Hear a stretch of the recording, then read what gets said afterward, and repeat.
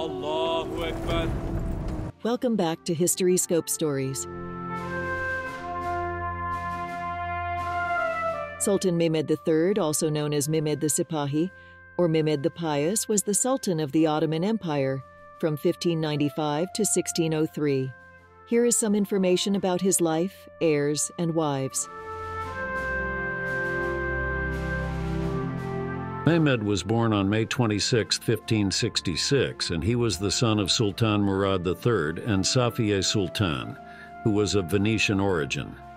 He ascended to the throne at the age of 21 after his father's death in 1595. His reign was relatively short, but it was marked by important events. One of the most significant events during Mehmed III's reign was the conquest of the city of Eger in Hungary in 1596, which expanded Ottoman territory in Europe. He also had to deal with various internal and external challenges during his rule. Mehmed III had several sons who could potentially succeed him as Sultan. His eldest son, Ahmed III, eventually succeeded him to the throne in 1603 after Mehmed's death. Ahmed III's reign marked the beginning of the Sultanate of Women, where powerful women in the imperial harem played a significant role in the empire's politics and succession. Mehmed III had multiple wives, as was customary for Ottoman sultans. His chief consort was Safiye Sultan, who was his mother's handmaiden before becoming his wife. Safiye Sultan held significant influence over her son's reign and continued to be influential during the reign of her son, Ahmed I.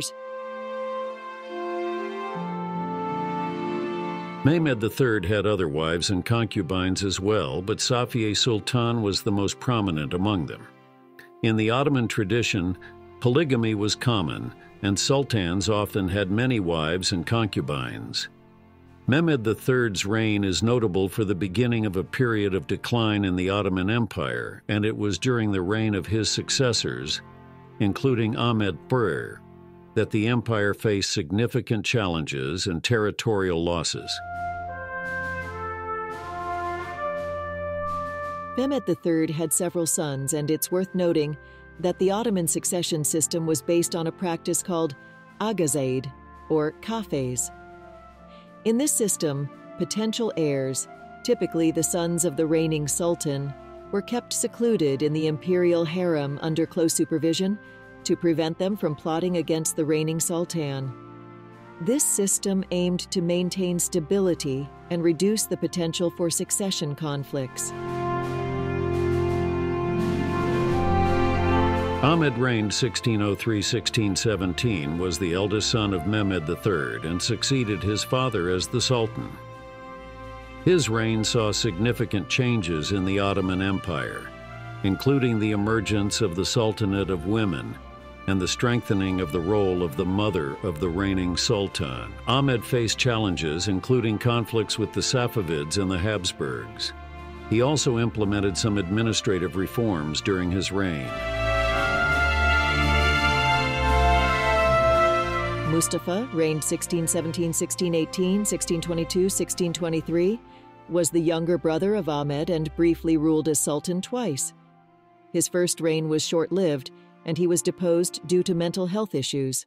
However, he was briefly reinstated as Sultan during a tumultuous period in the early 1620s before being deposed again.